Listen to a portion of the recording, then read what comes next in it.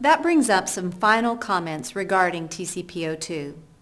tcpO2 is a screening test. It is meant to be used as a guide to decision making, taken in context with the other information you have available. Furthermore, what we have described over the past few minutes is a stepwise decision process.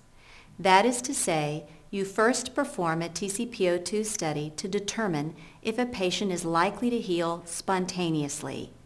If their values are low, you would then perform a normobaric oxygen challenge.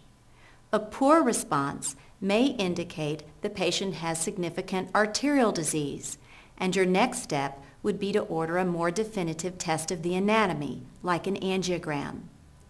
After revascularization, you might repeat the tcpO2 study.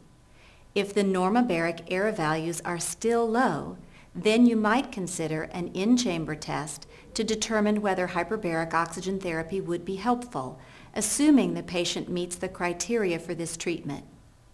It will not be possible to perform one transcutaneous study and obtain all possible answers to all questions.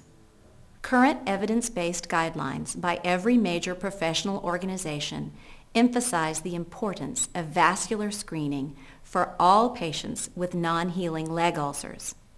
As a clinician, if you develop a protocolized approach for performing transcutaneous oximetry on all your leg ulcer patients, your confidence in this technology will increase and your patient outcomes will improve. Clearly, there is much more that we could discuss, but we hope this brief presentation has made you feel more confident in interpreting transcutaneous oxygen studies and will increase your utilization of this technology in caring for your patients. I'm Dr. Caroline Fife. Thank you for your attention.